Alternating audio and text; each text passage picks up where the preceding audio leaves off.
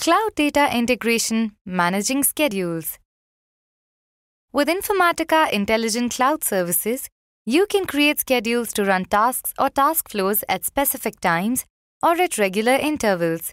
You can also define a blackout period during which scheduled tasks or task flows will not run. In this video, you will see how to manage schedules and define a blackout period.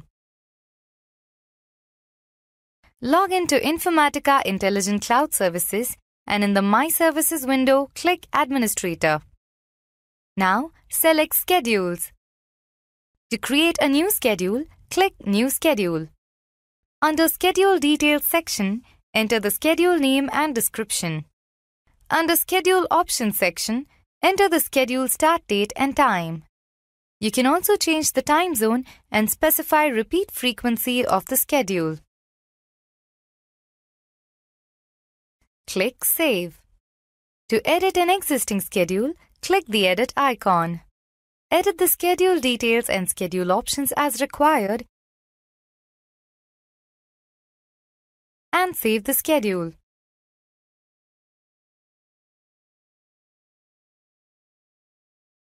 To define a blackout period on the Schedules page, click Blackout Period. Select the Enable Blackout Period checkbox.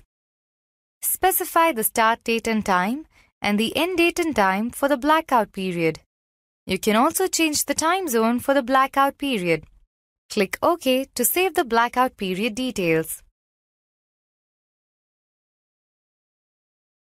Create schedules to run tasks or task flows at specified times or at regular intervals. Define a blackout period to prevent scheduled tasks and task flows from running during a specific time period.